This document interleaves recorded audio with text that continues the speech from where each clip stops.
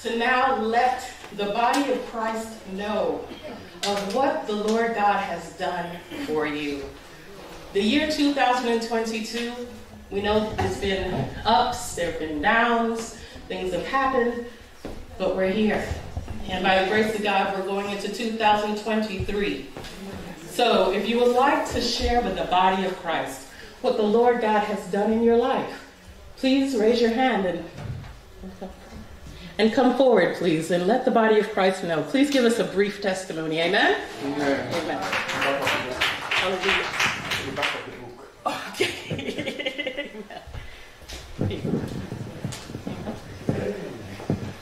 Good evening, church. It's been a tough journey for me since I've been in this church. But this year, God has done everything around what enemy meant for evil. Amen. I slept on my sister's floor for months. I had a house, I had to live it. But through it all, I never gave up on God. Amen. And this year, I have my own apartment. I have a new job. Amen. That pays more than ever God paid before. Amen. It's not easy, but I love it. Amen. And I just give God the praise. Because if it was not for Him, and not for pastors standing the gap for me, it will not be done. Amen. So I just want to thank God that my son graduated college, he's working, I have a job, I have an apartment, and everything that used to happen before, it's a lot better. Amen. In my life. So I just give God praise and glory first. Amen. Praise the Lord. Hallelujah. Amen. The door is open. Who will come forward and testify of what the Lord God has done in your life? Please come forward, Sister Bianca. Hallelujah. Hallelujah. Thank you. Amen. Hi, good night, church. I just want to thank God. I'm very, very grateful to be here. In the beginning of the year, I was like really crying out to God because it was like very, very hard. And I was crying out to God and I was like, God, I'm just so tired. And I want to thank Him because in the beginning of the year, He just encouraged me. I just felt like, you know, like patting me on my back, like keep going, don't give up. And then like throughout the year, He used so many people to encourage me, and He used so many people to help me to like keep going and not to give up, even though it's very hard sometimes. But I just want to thank God for not giving up on me. Even when I was not faithful, He has been so faithful to me every single day. He wakes me up and He helps me. And I just want to thank Him for not giving up on me. And I also want to thank Him for my mind, because the battles that I go through in my mind, I know like if I was to tell some people, they might like try to diagnose me with something, or they would say something is really serious here. But I want to thank God that even despite what I'm going through, that I'm able to like be in school and I passed all my classes and all my finals. And it's just like, sometimes I don't know how He does it, and He just does it. I'm so thankful to God that it's not based on us, but it's really based on Him. So amen. Hallelujah. Hallelujah. Will there be another? Hallelujah. Please come forward, Sister Hope.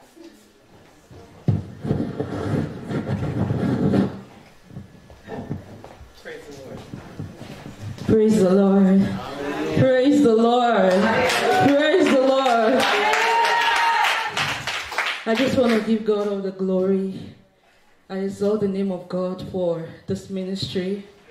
I'm really thankful because I know since I came here, my life has never been the same.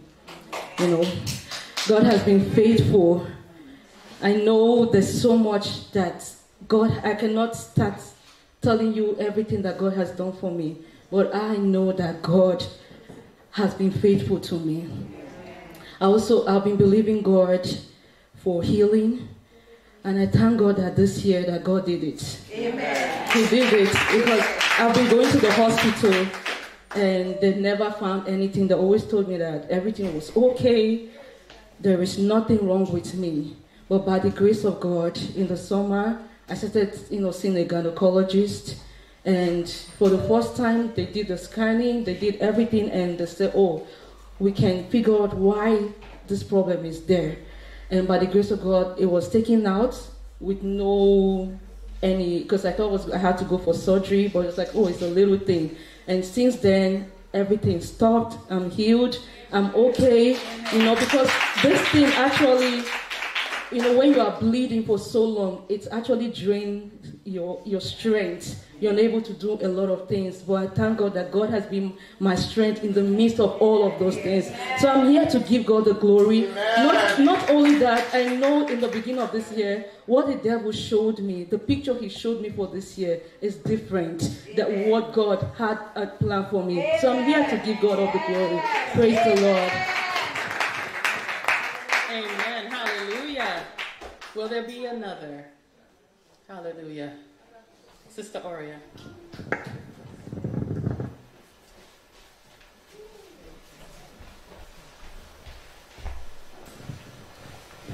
Hallelujah, church. I just want to quickly thank God for my happiness and my joy.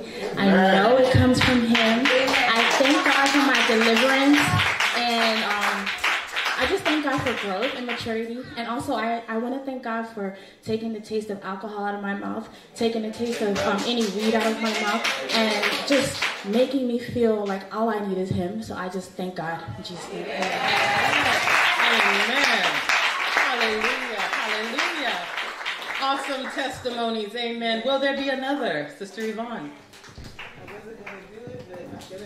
Amen. Do it. I just want to thank the Lord for His faithfulness, and I just want to encourage everybody to not to compromise. In this year, these past few years I've worked for the government, God gave me more boldness than I've ever thought I could have, and I did not compromise. Amen. And I have gotten 3 raises this year. Amen. So God is faithful. Do not compromise, even in when you don't think no one's watching. The Lord is watching, and He will repay. Amen. So I thank God for that. Amen. Amen. Hallelujah. Will there be another? Praise the Lord. Brother Anwar.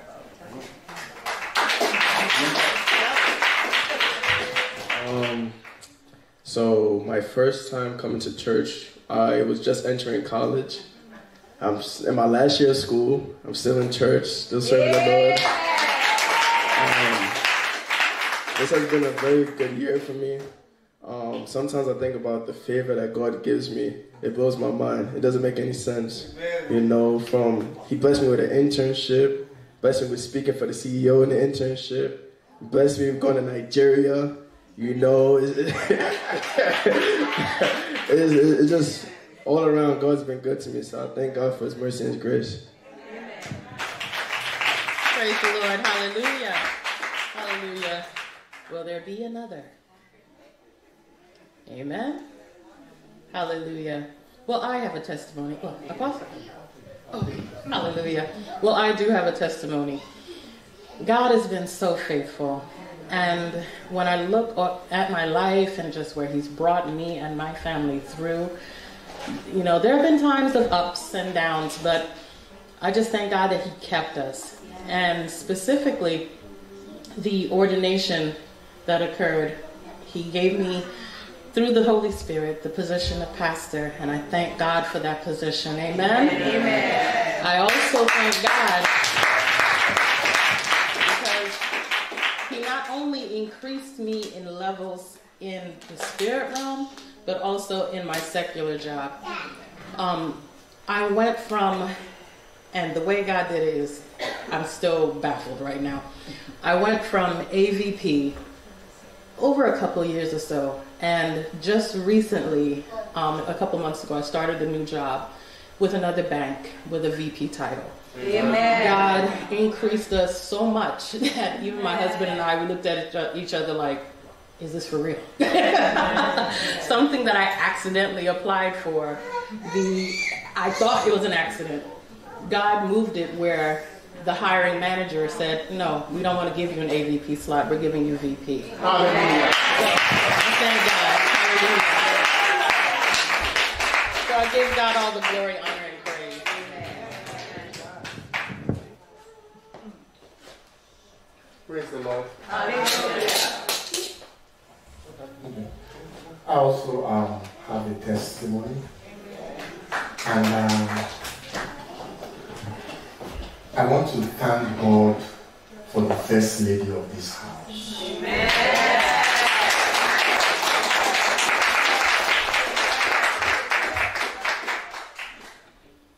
Let me tell you something I really appreciate about her. She allows everybody to be the First Lady. Amen. Pastor Tayo allows everybody to be the First Lady. Some people, they will not let you enter their territory.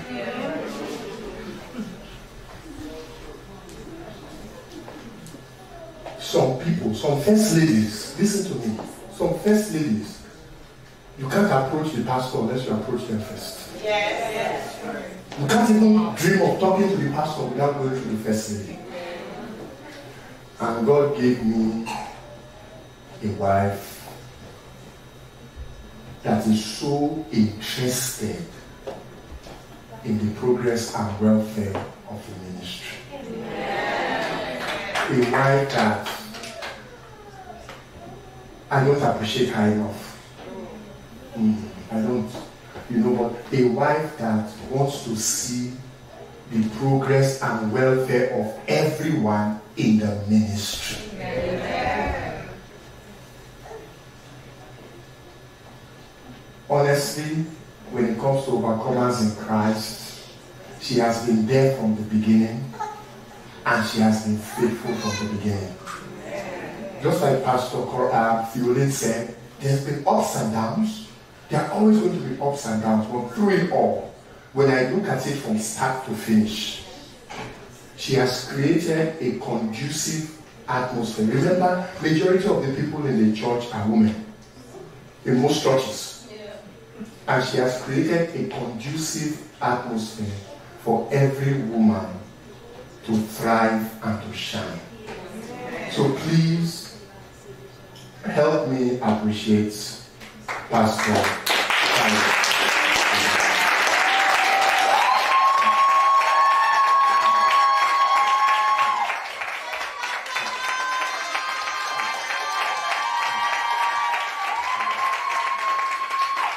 Okay, Sister Aria.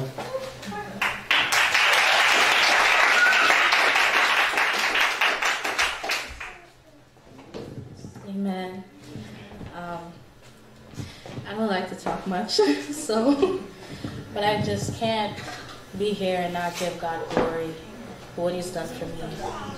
And this ministry, there are times where I've just been to myself, but God has blessed me with people in this ministry, friends, Pastor Coraleen, Apostle, First Lady. I'm telling you, like, if I could just explain what I've been through this year, it would just, but even through the storm, God was with me, and He still is. And, even at my job, God gave me a raise, and I'm just so grateful. And I'm in this ministry, and I'm just singing for the Lord and just giving Him glory, even in the times where I feel so alone. When I worship, I'm not, when I worship, I'm not alone. And, being able to worship here, it really helps me in the times where I feel alone, because God is with me. And I know I'm blessing others, and I also feel blessed too. Amen. So, once again, I'm just so excited for the new year, and I know more is to come.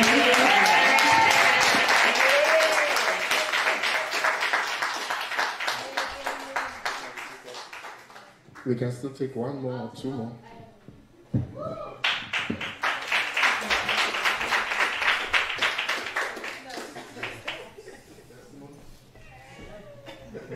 Amen. Good evening, church. I just quickly want to say, blessed are those who are persecuted for the name of the Lord.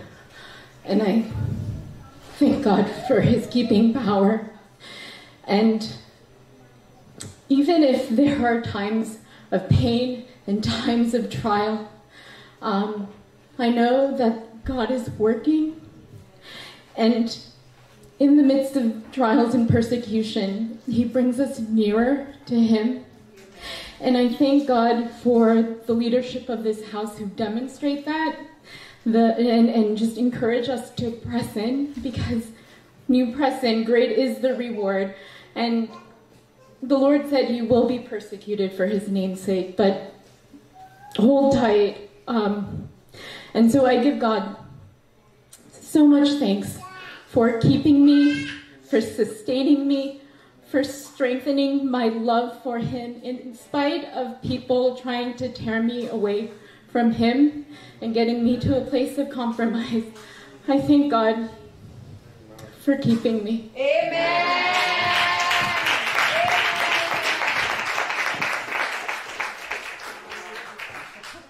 Amen. I was going to wait until Sunday, but I just want to say 2023 marks 10 years since I've been in this ministry. I remember from Fulton Street and then to Rogers, so it's a family, and family, we have our family, but I thank God for the leadership and for the family, because it's a family to me, my siblings, my brothers, we have our differences, but I love everyone here, and I thank God. I was going to wait until Sunday, but 10 years in this ministry, since 2013 till now, so I haven't turned back. Thank God for our ministry. Thank you, Pastor Klein, who I love, Pastor Coraleen, Apostle, Pastor Valiant, Pastor Theolin, and everybody. God bless.